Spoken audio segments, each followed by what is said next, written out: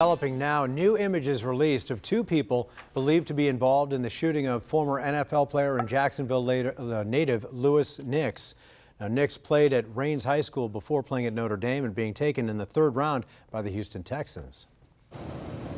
Leah Shields joins us live this morning with the latest about Nix's condition. Also, what's going on with the search for those suspects. Leah?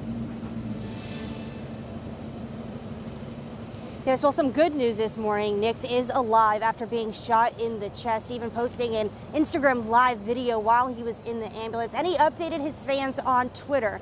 Now that tweet reads, "I'm alive, everyone. The bullet that hit me ricocheted off my sternum into my lung. Surgery is the next step, so keep praying for me. Thank you all for the positive energy and prayers." And JSO is on the lookout for these two suspects captured on surveillance camera.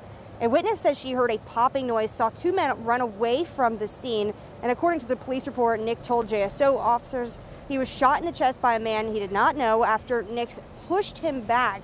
And Nix told doctors at U of Health that it started when the suspects put a flashlight in his face and said, "Give me." So JSO is investigating this as an attempted robbery and aggravated assault. Of course, if you can identify those two suspects, make sure you call Crime Stoppers at 1-866-845-TIPS. And just to give you an idea of where this is at, on the north side, this is the Gate gas station just several miles down the road from the airport. And the crime, according to the police report, happened at this air pump at the Gate gas station.